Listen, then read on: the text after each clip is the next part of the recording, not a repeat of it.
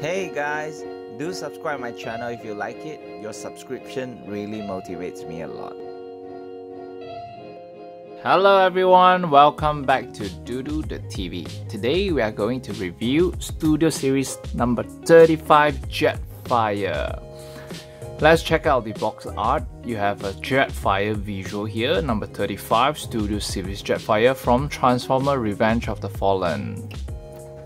And you can check out the side box. You have visuals of Jetfire and an Autobot logo here. Okay, you have a super accurate, screen accurate Jetfire and his alt mode, and you have Megatron 34 Megatron from the I'm not sure which one, I forgot it.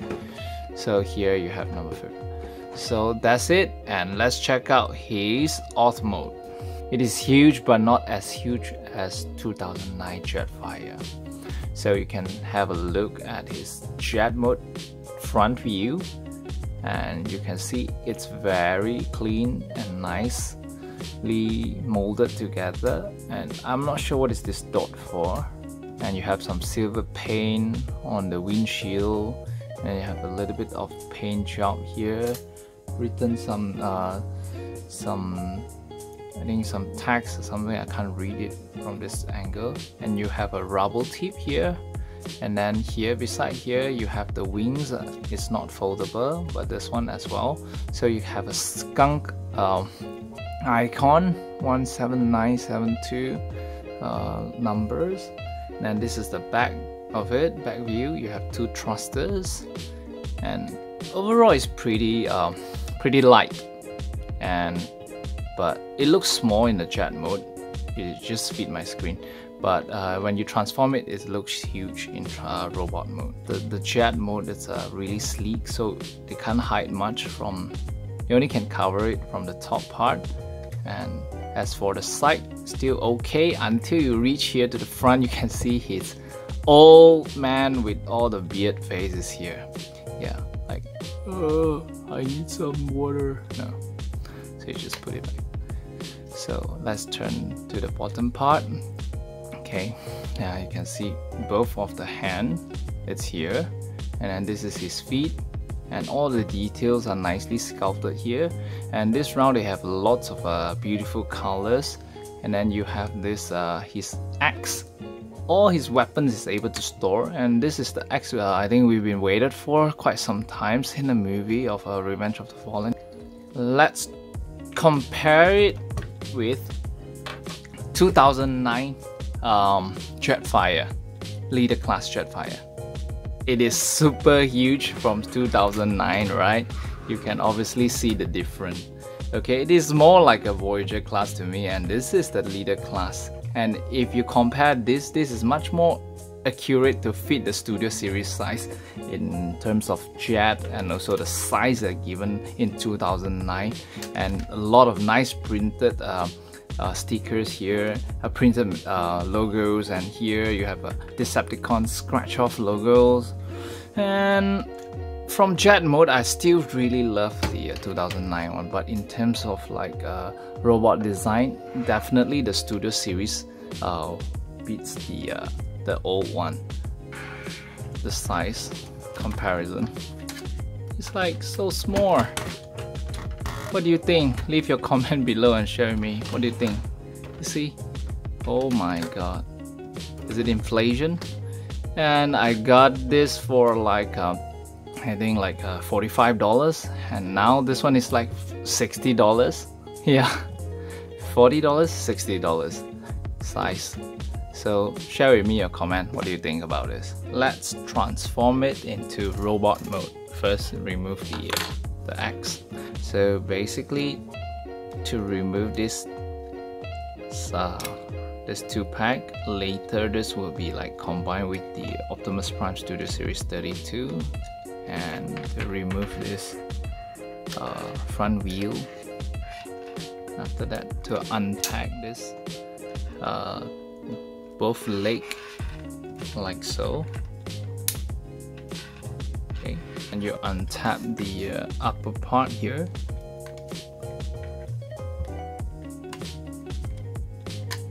like so. Okay, leave it this way, and then release this two panel, left and right. Okay, leave it like that. Then you bring it forward, unfold the arms like so.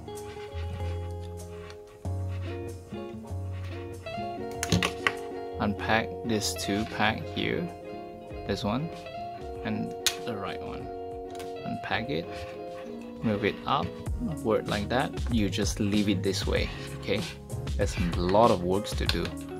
So this part you need to, like a zigzag part, you just need to flip it like that, apply a little bit of force, and you untap his back wing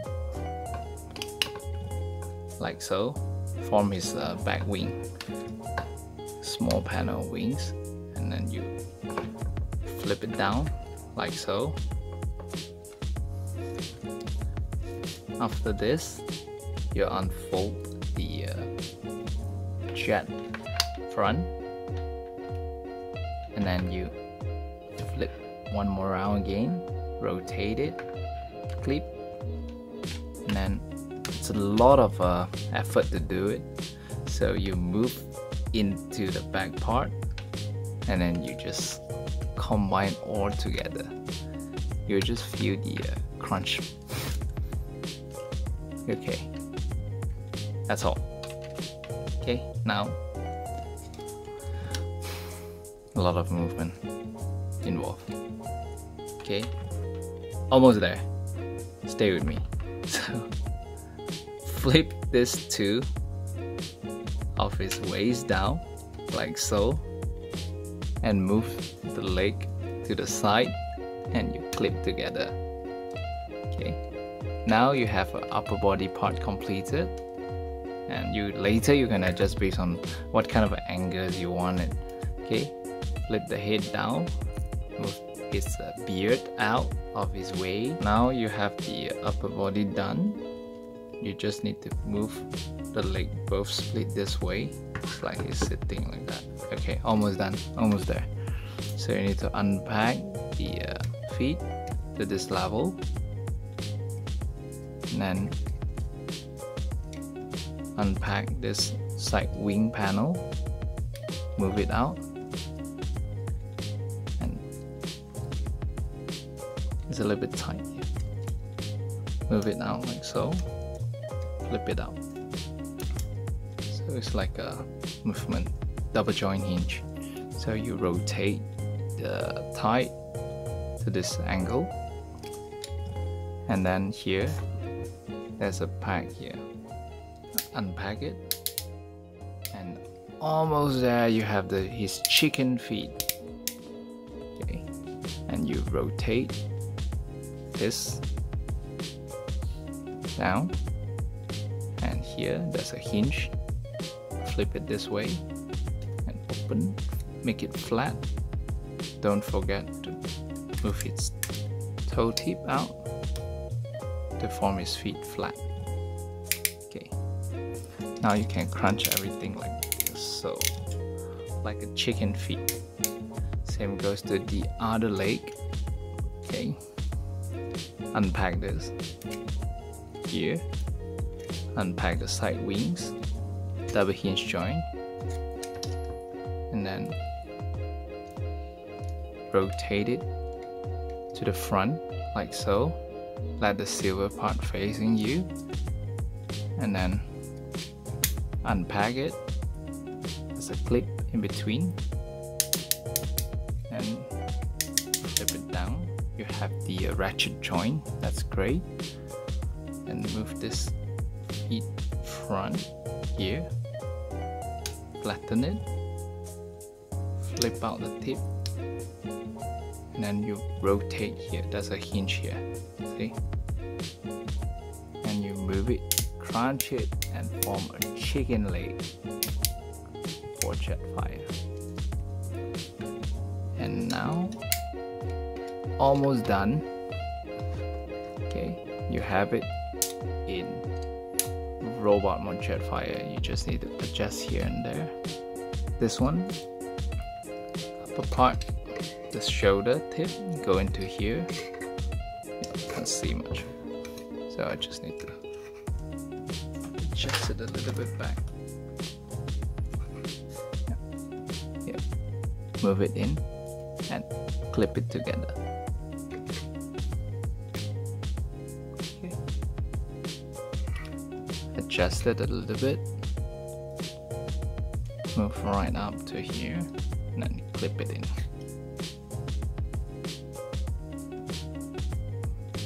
And adjust it a little bit here. The arms to the front. Okay. Like so. As for this 2 rubble tip, you have a peg here to plug into this area. Like so. Same goes to the other side. Like so. And adjust a little bit here and there. And you almost have your Jetfire done, complete in his robot mode. You have Jetfire in his robot mode. Check out this beauty. It's super screen accurate, although the size is really small in Jet mode, but when you transform it into robot mode, it looks perfectly fine, and I have nothing much to complain. You have a lot of weathering here, and then some golden paint job, and a lot of detail, sculpted over here and there. And I can say it's pretty much 9/10 in terms of the screen accurate looks of it. And you can try to put on his weapon of the wheel just now, and then plug it in to his arms. Here you have a peg for both arms, so it looks like he's like holding the I don't know how you should walk it this way. Yeah, right. Yeah. And then his axe, you can plug it in both hands. Okay, just like so. So let's do a 360 degrees. Seriously, really accurate, right? You don't need to remove any panel or anything. Everything just fit in perfectly. So let's check out his detail. So you can see his face, it's 10 out of 10 I give it. The head movement can go up and down to this level, and a little bit of left and right, but you can't rotate it. So the whisker got a little bit of movement. As for the arms, you can move up and down shoulder, and rotate is actually 360, but you just got blocked by all this panel. So hand can fold until 90 degrees, and then the arms can rotate, very tight joints, can move up to this level, and there's no waist rotation due to the transformation. I'm fine with it. And the feet, it's in ratchet, rotate up and down anywhere you want because transformation. So here you have the ankle movement, and then you have tight rotation, can allow you to do different poses. It's quite poseable. And then you have an ankle pivot point here, so whenever you want to make a big huge split, you can have a wider range of leg split like that, like so.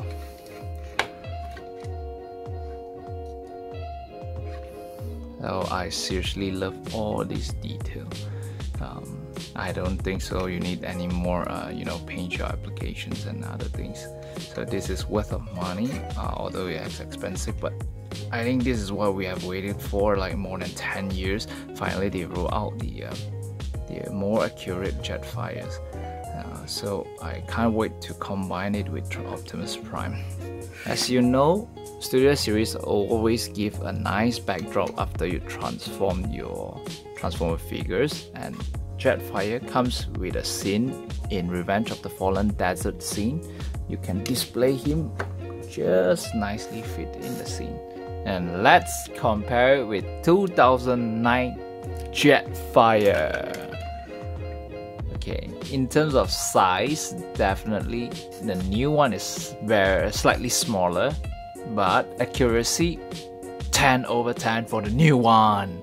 And I'm not sure why last time I'm so happy that I got the Jetfire in this mode, but now after I got the new Studio Series Jetfire, I totally fall in love with it.